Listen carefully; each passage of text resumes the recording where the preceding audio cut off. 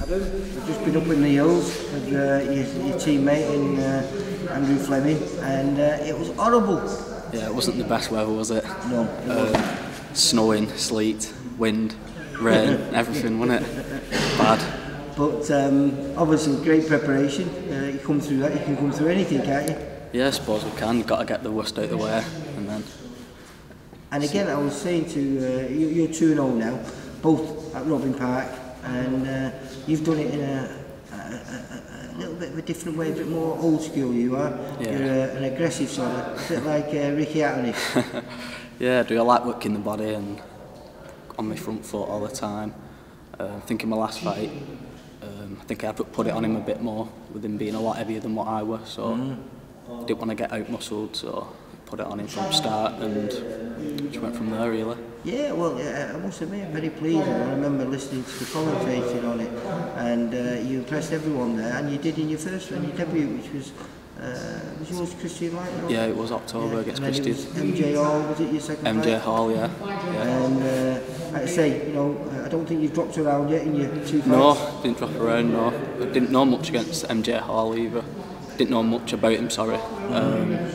With only finding out the night before who I was fighting, so... We're not sure yet, we can't confirm it because it might change, but we think you've got Yusuf Alamani, very, very durable, tough man, yeah. And can make life hard for you in there. Yeah, he can, yeah, he makes it difficult. He's quite on the back foot a lot, isn't he? He can do a bit of everything. He can fight coming forward if he wants to, if he feels that you're not up to it. You know, I was saying to a few people, he can fight at levels. Yeah. You know, he can give, you know, a novice a really hard fight, or he can give someone who's about to challenge for a small belt or something, you know, a good go as well. Yeah. In fact, I've just uploaded. You watched it last night. I did. I watched that last night. Yeah, I think Michael Gomez fight. He fought Michael Gomez. And I think Gomez, it was his 43rd fight, former British champion and everything. And I know he got stopped in the 3rd round, which is only, I think he was the first man to stop him then, and only 2 men since, in 133 fights. Yeah, it's quite impressive, isn't it? Really impressive. Yeah, it is. Considering when you look at the people that he's been in there. Yeah, yeah. You know, so some top lads. It'd be nice to have him on your resume. Yeah, it would, yeah. Like I say, you know, once you get past 10 fights, you're probably never going to get to fighting. Exactly, yeah. Yeah, it's better off starting and meeting these like sort of guys early on, innit? And you're in the same boat as Andrew. I was chatting to him before, and he's talking about you've packed in work because you used to be a plasterer, didn't you? I did, yeah. I used to do plastering, but I was struggling making training and fit training around work, and just thought I'm gonna give it a go. You only get one opportunity to give it your all, so I thought I'd step aside from work and just train full time. Yeah. So I'm training 2-3 times a day now, and feeling the benefits from it, feeling a lot fitter and stronger. You know something though, I used to be a builder when I was boxing, and I found that it actually kept me fit. Yeah, it does. Yeah. Plastering is not an easy game, is it? No. It's a very physical, demanding game, isn't it? Yeah, so even though you feel like you might be missing out on a few sessions, actually you were just doing one 9-hour session. Yeah. You know, totally. Yeah, it's tough. Yeah.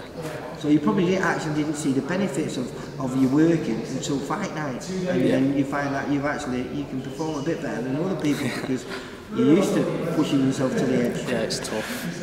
It's tough. So you hopefully 24th of February. Yeah. All 3 of you from VIP are going to be out there. Yeah, we are. And hopefully all 3 of you get wins again. We will do. And I'll be chatting to you, and you'll be 3-0. Yeah, definitely. Yeah.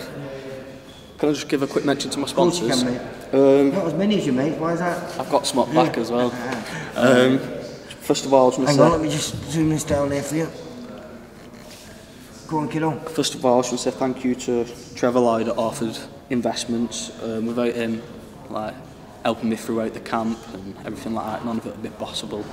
Another one, Ken Sight, just recently come on board with Calderbank Metals. Got JR's Plumbing Services, PG Lathams, and then I've got a few on back. Go on, turn around then. I think one's Briggs Equipment, one's Orange Groundwork, and one Murbrow's Printers. He looks like a big sponsor, isn't that Adam Ridge? And me. Yeah, but without any of them, none of it would be possible to train full time and fight full time. So I really appreciate that. Alright then, no problem. Thanks a lot, Adam. I'll see you on the 24th, like you say. Hopefully it'll be 3-0, mate. Yeah, we will be, yeah. Take care, mate. Thanks. Bye. See you later.